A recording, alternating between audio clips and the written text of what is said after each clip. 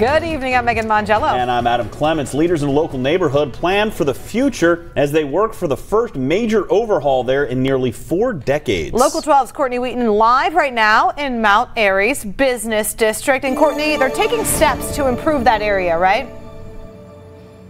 Right. They really utilized the pandemic as a time to plan ahead and strategize. And now they started with you in mind and the public getting their input.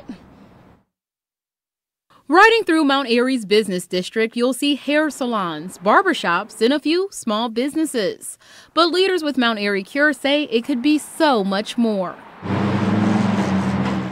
People really want to see traffic slow down here, safety increased, coffee shops, make this a place where people can come and hang out. There's no place for Mount Airyans right now to come and walk and get a coffee. Cincinnati city leaders created Mount Airy Cure more than 10 years ago after a UC study found it was the quickest declining neighborhood in the city. They're looking to nearby revitalization projects for inspiration. Mount Airy here, we're in between Northside and College Hill.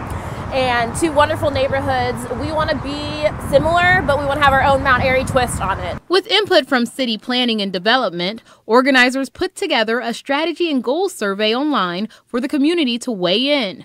We asked those who live here what they would want to see. Probably like a homemade restaurant, like a good soul food restaurant for the black community. Recreation center, like more stuff for the children, more apartments for the mothers, the single fathers. Leaders are ready to make some of these wishes a reality once everyone is heard.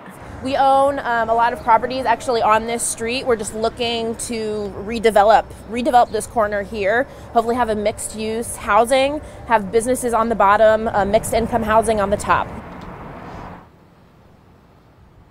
And community leaders tell me they really just need people to invest. They have a beautiful forest, beautiful homes here, and they just need people to take it a step further. Now, if you want to check out that survey, I have it on my story right on local12.com. In Mount Airy, Courtney Wheaton, Local 12 News. Courtney, thank you. And on April 7th, there is a final public meeting that will be held at the Little Brothers of the Elderly on Coleraine Avenue.